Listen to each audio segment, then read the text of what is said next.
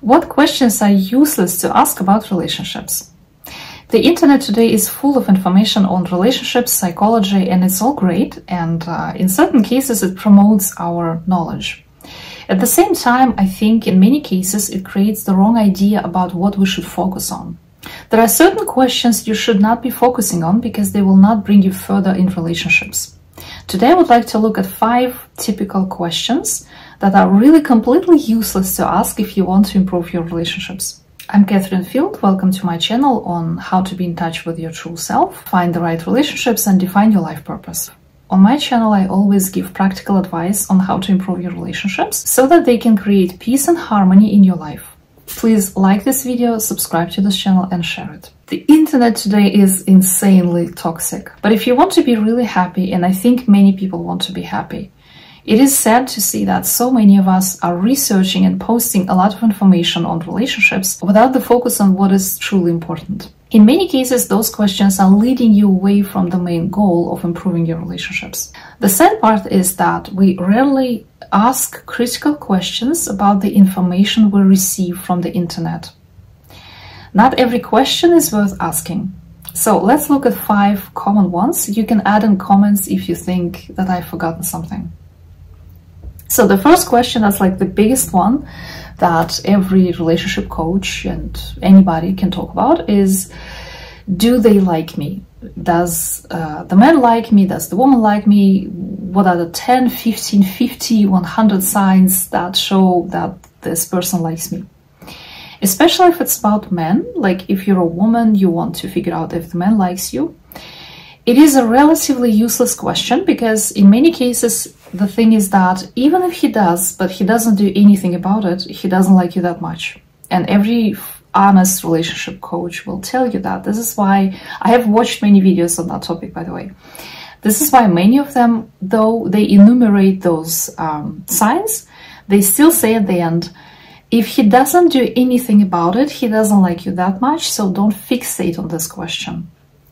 The thing with men is that men are straightforward. If they like you, and especially if they want to see you in their life, they will show up. They will, through their actions, it's going to be visible. You will not have to ask any questions. With women, women are more subtle. Women don't necessarily hide it so much, but sometimes we just don't know.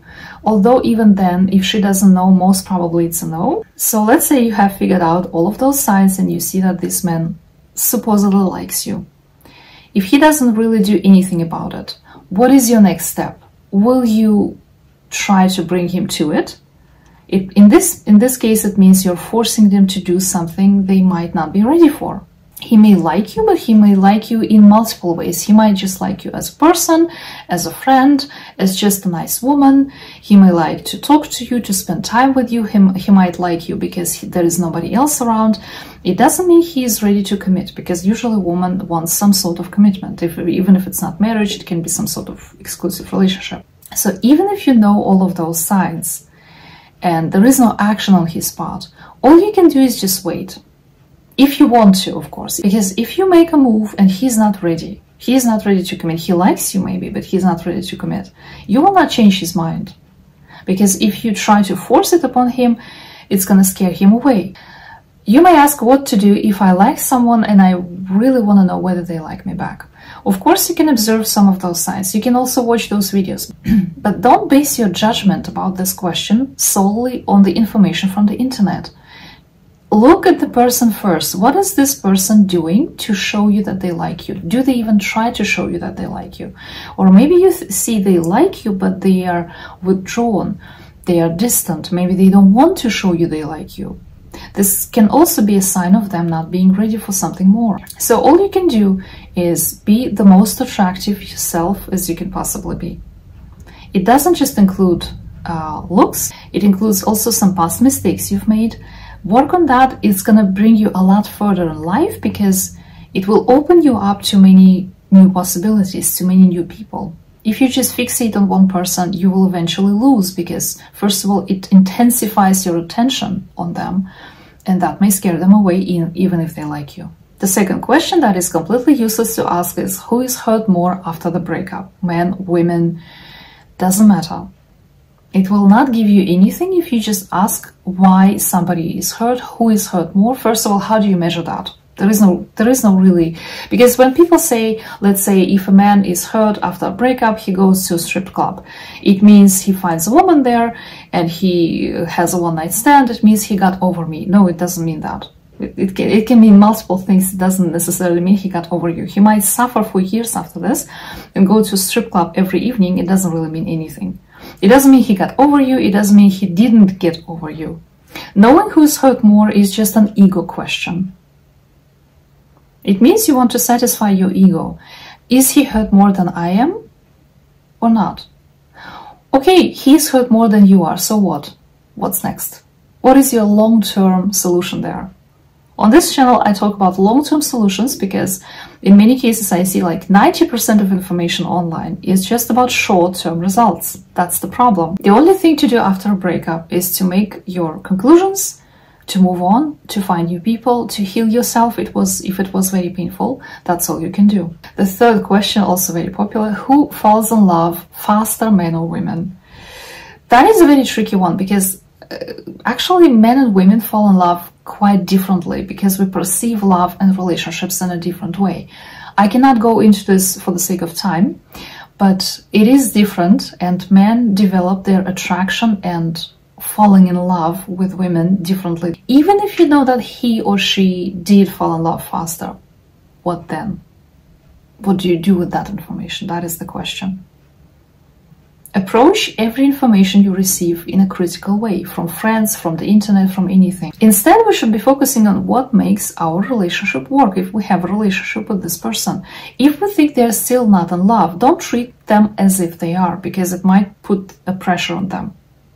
So figuring out whether they are in love with you or not currently is not really giving you any information. You just have to judge based on their actions towards you. The fourth question, the favorite one, manipulation tactics. How to make them do this or that. How to make them call you, text you, invite you, marry you, I don't know, sleep with you, anything. This is completely useless if you want to be happy. If, of course, you play games and you enjoy it, then most probably you're not on my channel for it. This is something that will actually ruin your life long term if you practice this communication over and over again with different people. Because then you develop that as a habit. That's another side effect of that. If you try to make people do something, first of all, you should ask yourself, why do I need to do that? Do I think that I'm so worthless that people cannot really be attracted to me, that I have to make them come to me?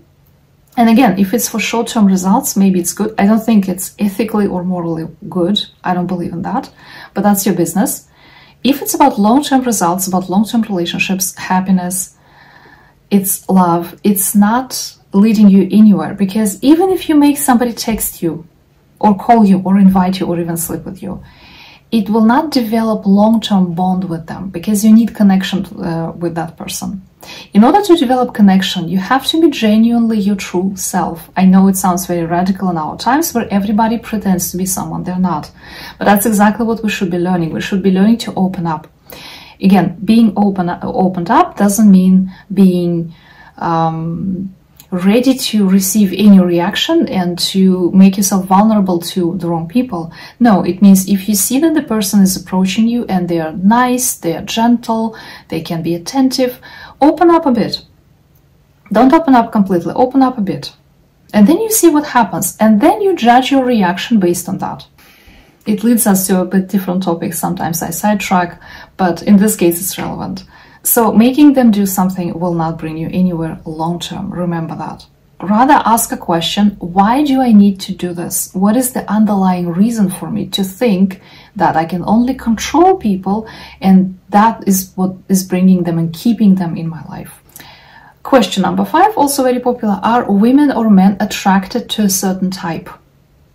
To a certain weight, to a certain color, size, anything physical? Even if people are attracted to a certain type, let's say you say all men are attracted to blonde women, just for the sake of example, it doesn't mean all blonde women are happy. Just the same way, if men are attracted to all beautiful women, it doesn't mean all beautiful women are happy. We are talking about happiness here. It doesn't mean that looks can bring you happiness. That's I hope, not a new information to anyone. Figuring out what type is more popular is only possible, is only interesting for short-term results again, for something fleeting, for something that is not very leading anywhere. If you want to be happy, it's not about your looks. This is why we see some people who are really averagely looking, but they are in great relationships, marriages that last for a long time. And those people, first of all, what they have a good personality. It cannot be someone mean, evil, manipulative, and angry all the time, just as example, right? It is someone who knows a certain level of balance in their life. Another reason for this question being completely useless and complete nonsense is that we see in practice that many people marry not the type that they usually go for. Like they can say they like women, I don't know, redheads or blondes, and then they marry a brunette, because the long-term connection is not based on looks. Looks are just the first moment, it attracts to you, that's it, that's as far as it goes. It does not make people stay. If you ask a man, especially men, because men are more attracted to looks, or let's say more vulnerable to looks. If you ask a man, why did he choose to date her? He might say she's beautiful. If you ask a man, why did he stay with this woman for a long time? Why did he marry her? Why is he happy with her?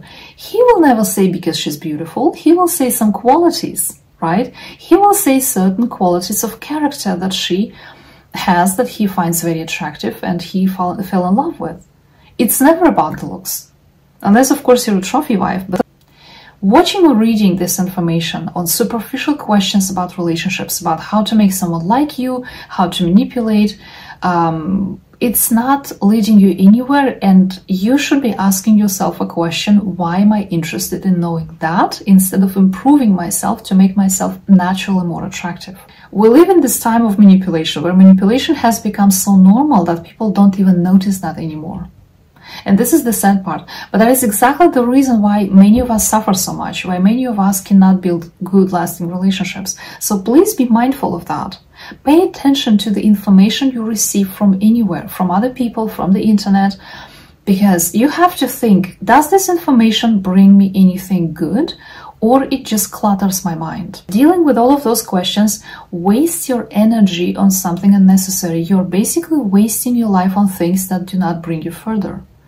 Be mindful of that. Think about that years from now, you will be thinking that you spent 2-3 years maybe, let's say, visiting seminars on how to, attract people in a superficial kind of way, how to play tricks on them. And then later, years from that, you will see that you are completely alone, because of course people you attracted are shallow people, because if you use shallow tactics, you attract shallow people. Instead, you would have been happy with somebody, but you did not work on yourself in that area. Work on yourself, because this is the biggest investment you can make. Do not ask too much about other people. Observe how people treat you. Make your conclusions based on that, not on how somebody tells you it is supposed to be. If you have other questions to share that you think are completely overrated on the internet, please write in the comments below. Like this video, comment, subscribe, and I'll see you next time.